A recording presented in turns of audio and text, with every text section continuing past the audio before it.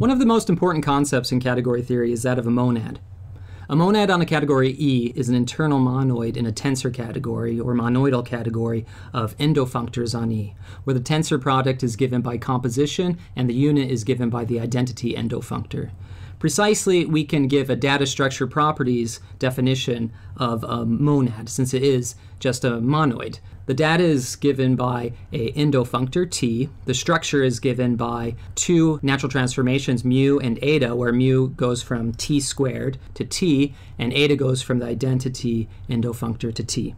And the properties it must satisfy are the associativity law and the unit law. The associativity law just states that, starting with T cubed, we can either apply the multiplication mu on the left first and then multiplication again, or we can take multiplication on the right first and then multiplication again, and the resulting composition of those two morphisms are equal. In other words, the square commutes. The unit law just states that starting with T, we can apply the unit either on the left or on the right, and then take the multiplication, and that should give us back the identity endomorphism. We'll skip the following example for now, since there is a mistake in there. Instead of the Cartesian product, we should have had the tensor product, and we'll come back to this later. But for now, let's just prove the main result of this section. Since adjoint situations are ubiquitous throughout mathematics, we'll find that monads are also ubiquitous, and that's because every adjoint situation induces a monad, and that's what this result states. Every adjoint situation where F is a left adjoint and U is a right adjoint from a category A to E yields a monad on E, where the monad endofunctor is given by the composition of UF. The monad multiplication natural transformation is U epsilon F, where epsilon is the co-unit of the adjunction, and the unit, eta, is just going to be the unit of the adjunction. And we'll call this monad T. So let's prove this. Since the co-unit epsilon is a natural transformation from Fu to the identity, we can take some object x in E, apply F to it, and then look at the co-unit on the component Fx.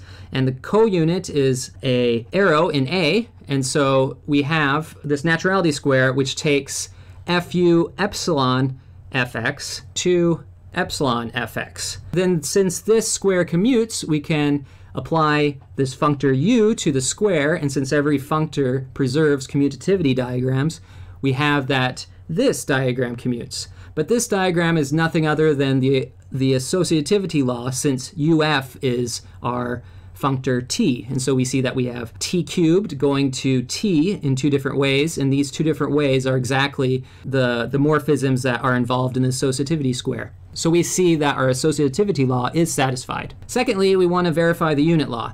And so what we do is we take the unit and we apply it on the left and on the right of our functor t, which is uf, and then we take the multiplication, which is u epsilon fx, and we want to verify that these two triangles actually give us the identity.